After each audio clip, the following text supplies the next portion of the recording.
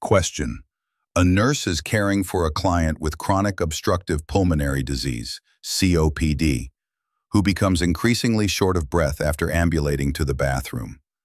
The nurse notes the client's oxygen saturation has dropped from 92% to 85% on 2 liters per minute of oxygen via nasal cannula.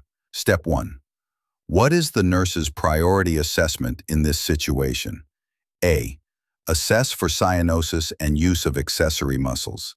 B. Check if the pulse oximeter is functioning correctly. C. Measure the client's blood pressure. D. Ask if the client feels anxious.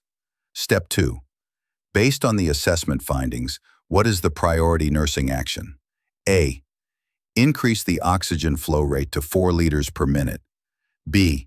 Encourage pursed lip breathing and position the client upright. C. Notify the healthcare provider immediately. D. Administer a PRN sedative to reduce anxiety. Answer. Step 1. A. Assess for cyanosis and use of accessory muscles. Step 2. B. Encourage pursed lip breathing and position the client upright. Rationale. The nurse first needs to assess the client's respiratory effort and oxygenation before taking any intervention.